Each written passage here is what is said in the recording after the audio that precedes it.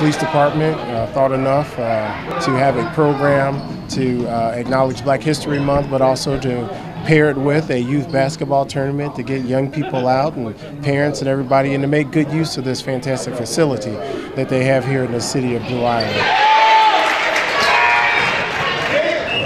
We're partners with the community.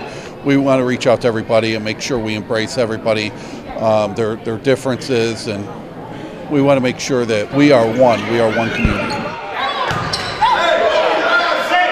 Today we're going to be the referees for the tournament. We see some new faces out here, and that's what it's all about, seeing new faces, letting them know who we are. We're friendly, we're policemen. Just because we wear this big uniform and everything else like that, we're out here having fun. We want to have fun, we want to interact with the community and let them know that we're here to help them out in whatever we can.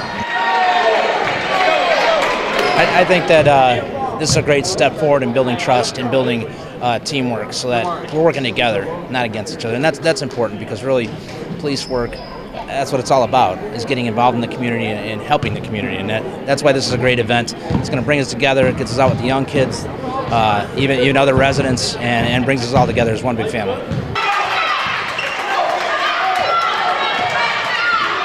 Providing a place where kids can come, feel safe, have fun, it's vital to the community. And it was genius for the officials to get that done. I mean, when you look at other areas, other areas who might not have an outlet for kids to come, and we see the negative effects of that. So this is vital.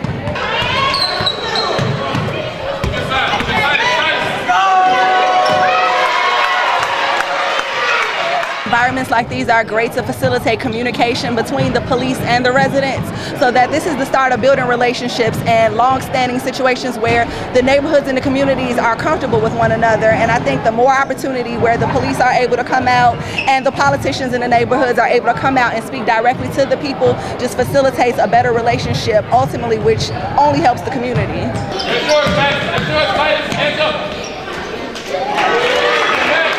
This facility is a great example of what we could do in a community as elected officials, as community leaders, with our neighbors within the city.